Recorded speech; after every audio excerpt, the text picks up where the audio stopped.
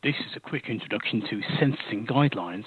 If you've just purchased the app, you'll find the icon somewhere on one of your screens. Just so you can locate the application in future, you can always move it down into the main application bar, so it's always available on your iPad screen. Once you've started Sentencing Guidelines, you need to create a username, you need to purchase an annual subscription from the Purchases menu, and once purchased, you can download updates into the application.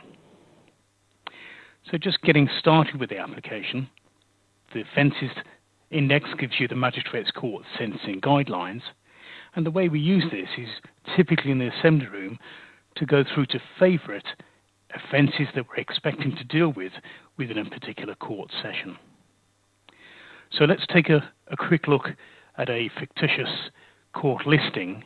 This is for Felbersham Magistrates Court, of course fictional, and we can read through the offences we're expecting to see, and these will include the offence description most of the time and the Act of Parliament under which the prosecution's brought. So the first couple we have for Mr. Crawford is careless driving and mobile phone. So we'd like to make these favourites within the application. Now I can scroll through this list in the A to Z, or perhaps go through to group, jump down to M, then down into motoring. So I'm looking for careless driving, and I can simply click the star adjacent to that offence. That then creates this offence as a favourite. So let's just go back to the index. The second offence we had for this offender was mobile phone. So I'll just jump down to mobile phone telephone use while driving, and I can click the star button on this screen or do that from the actual offence. So I can tap the star button there, and we can, if need be, just zoom into use of mobile telephone. Just while we're inside the Offence Viewer, you can pinch and scroll this PDF page around.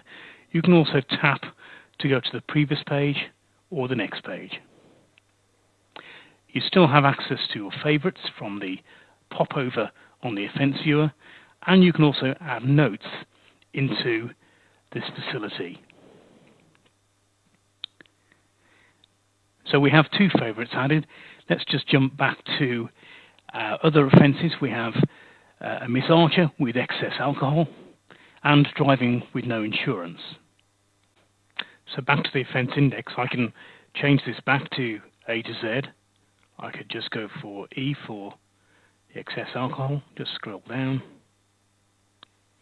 Excess alcohol drive, attempt to drive, and we can make that item favourite and then move on to the next offence. Just go back to the remaining offences. We have speeding, and I have speeding of 84 in a 50, and we can just get down to speeding. Here's my speeding grid from the tools utility. I'm looking for 84 in a 50. So if I scroll this table right,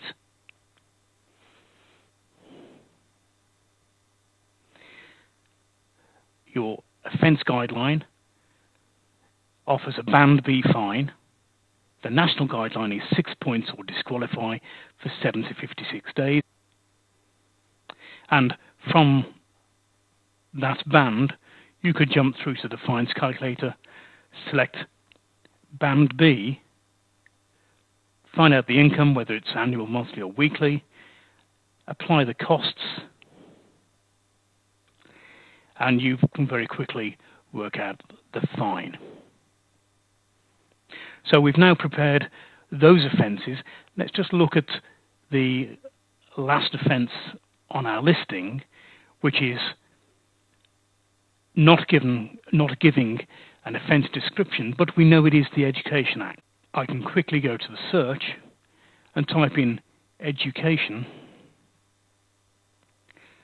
and it has found school non-attendance under the Education Act, and I can select a favourite from that particular offence. So we've now built up the set of favourites for our court listing, and these are in approximately the order they will appear in court. I can also export these if I wish to create, for example, a motoring adult court. That was a quick introduction to sentencing guidelines.